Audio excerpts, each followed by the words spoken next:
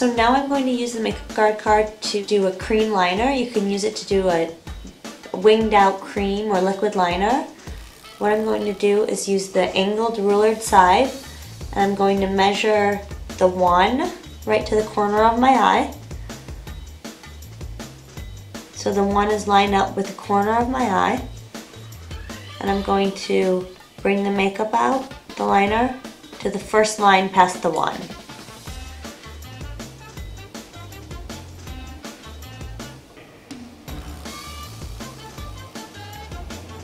You want to let the card be your guide.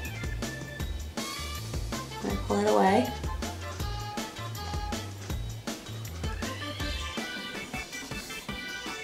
You see how you get it winged out? If you want it to be a little bit longer, you can take it to the second line past the 1.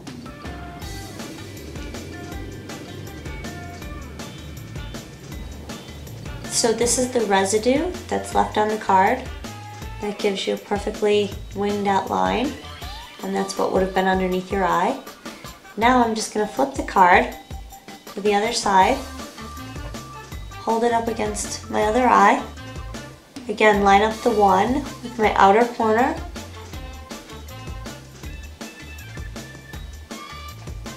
And just wing that out as well. To the first line past the 1. If I want it a little bit more extended, I'll just take it to the second line to get it a little bit longer. A perfectly winged out, even application on both eyes.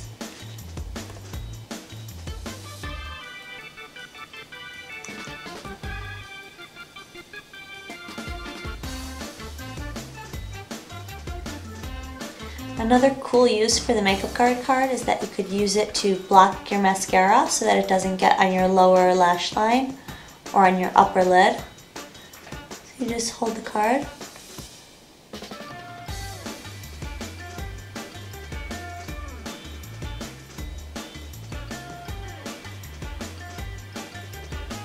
Put your mascara on. And then the excess mascara ends up on your card and not on your upper or lower lid.